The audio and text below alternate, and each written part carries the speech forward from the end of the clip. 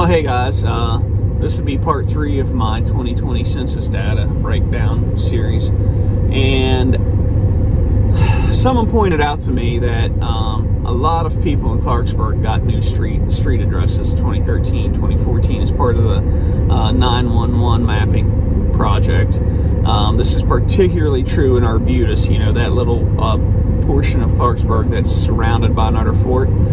They used Nutter Fort street names and block numbering and stuff, and it caused a serious problem because the same addresses would also exist, say in Glen Elk or Northview.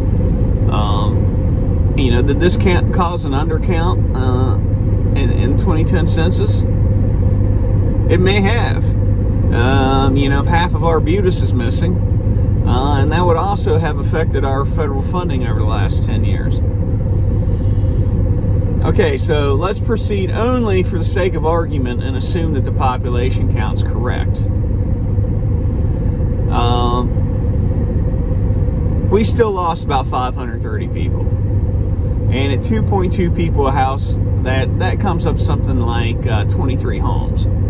I'm not doing the math in my head, I already did this before.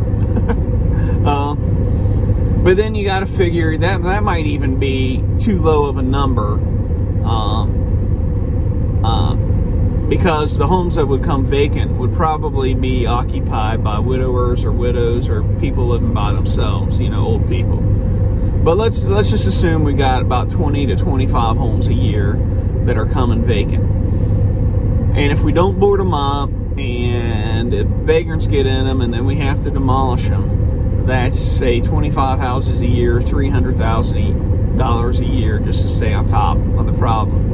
But we still got this backlog of 800 houses. And if we want to clear that out in the next 10 years, it means we've got to demolish an additional 80 houses a year. So say 100 houses a year, 1.2 million a year on average.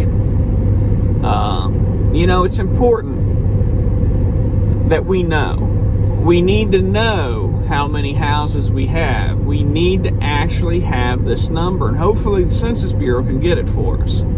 And then hopefully our code office can go around and classify these houses and check on them and see which ones are bad, which ones just need to be boarded up. We need to go about this systematically. We need to have actual count and actual data. You know, nobody who wants to stay in business very long operates on the basis of how they feel about whether or not they're making money. No, you go in and you count your receipts every day at the end of the day, and you put that money in the bank, and you keep a ledger of everything you spend, and you know whether or not you're in the green. If you don't do that, you're not going to be in business very long. But that's how we've operated as a city with our housing stock. We don't know what we got. We've just got a bunch of feelings.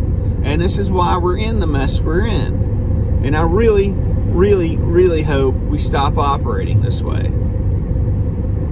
I'll holler at you later.